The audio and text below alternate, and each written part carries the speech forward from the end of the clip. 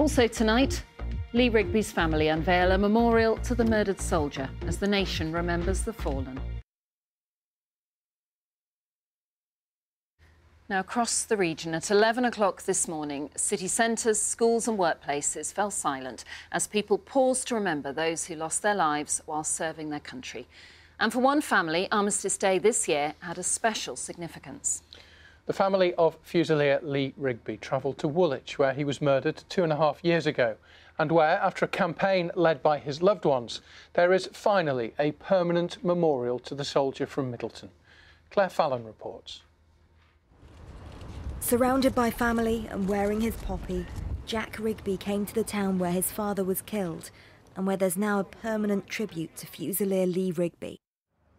On the Armistice Day wreath he left a card written by a son who will grow up without a father. It reads, "To Daddy, me and Mummy miss and love you." It's a proper place for people to go and visit rather than on a street corner, albeit where he actually died, but it's a wonderful tribute for him and for his mum and dad.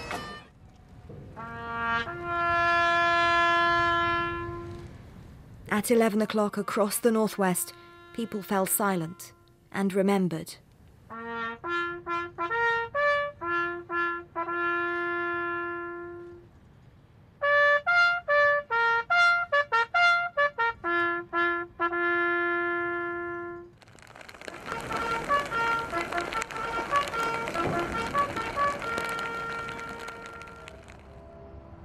In Liverpool, where thousands of poppies make up the weeping window display at St George's Hall, there was also quiet reflection.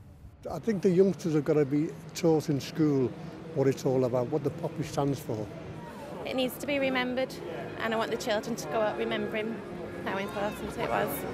It's exceptional to see such a big turnout for Remembrance Day and remember all the brothers that we've left behind, and it means a lot, and then links us to our past, because the poppies from World War I right through to what we do today in Afghanistan, where we're just finishing up now.